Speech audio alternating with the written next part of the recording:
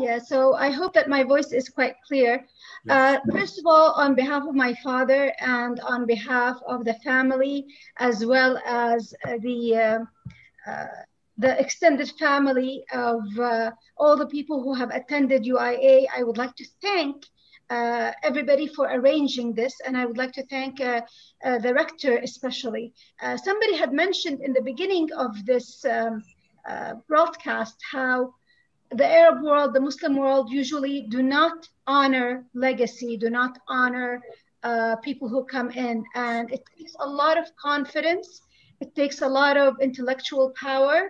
It takes a lot of love to actually be able to come up and say that there are those before us who paved the way and that we are also paving the way for others behind us. It is a beautiful gesture that we truly appreciate.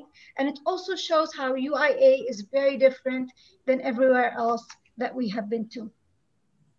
I also would like to discuss a little bit about the things that everybody has talked about and add a little bit more to it from my own perspective of somebody who is not an intellectual, is only somebody who grew up under an intellectual tower that did not even realize it. My father saw the future.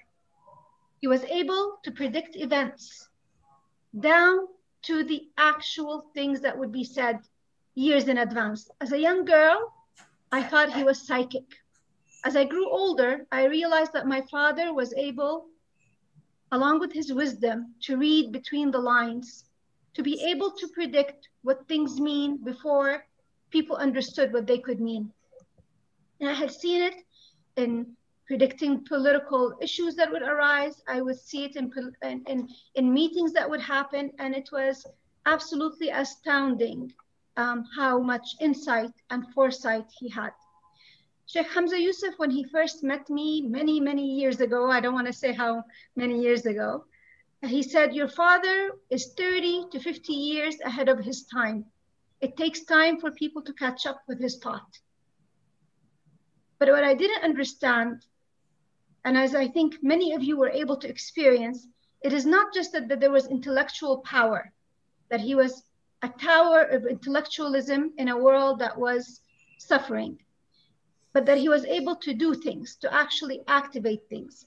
He once told me that his life is a 60-year exploration of education, that every time he would try something, he would learn from it where it fails, and then he would go on to the next step. And he said most people were not persistent.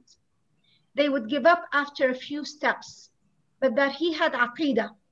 And he said the most important thing to have is aqeedah, and not just Islamic aqeedah, but a true belief in something that would enable you to keep on doing it for a very long time when everything else tells you to fail. And I think for him, the central question, and I'm not an intellectual, I did not understand half of my father's books. They're too difficult for me.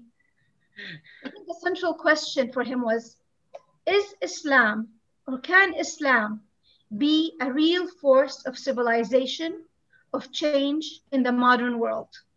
The world has said it cannot be. The world has said that UIA would have to fail, that you cannot be a real Muslim with real convictions of maqasid al-sharia, of a real understanding, and be a modern person. And we have seen this attack on Islam for a very long time. And this has been exasperated by certain areas.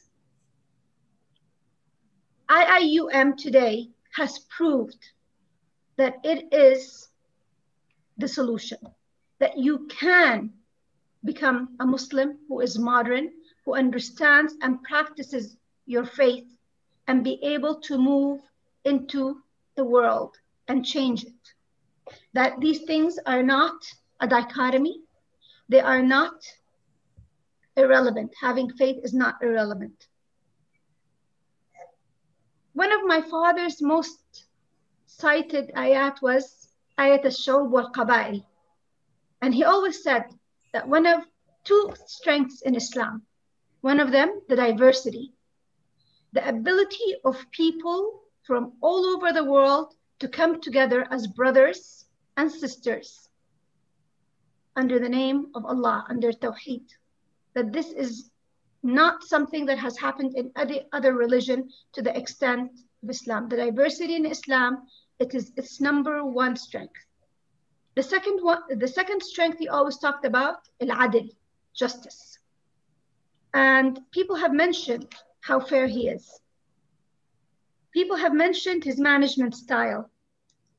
But what I'd like to say to some people, this is my point of view from a family, is yes, my father never took a vacation. I would say we were not 5 children, we were 10 children. 5 of them were IIIT and UIA. His mentorship, his articles, his writing. A lot of people talked about how he thinks as he writes, and I have papers and papers of him editing himself.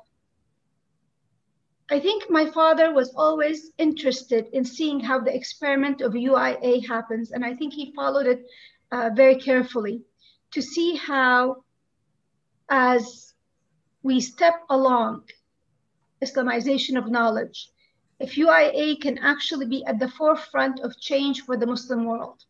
He was very proud of every single achievement that UIA has done. Whenever somebody actually travels and leaves UIA and starts something else somewhere else, he was always mentioning how one day UIA will be the model that will be replicated all over the world. He said it might take a century, but that people will realize that what is happening at UIA as a continuous experiment in realizing the best of the Ummah will be the example that everybody will follow. I have been privileged to have lived in Malaysia. It is my second home. I have attended only 1 year at UIA, and it remains my greatest regret that I did not graduate from there. Thank you all for being here. It meant a lot for me personally, and I appreciate it.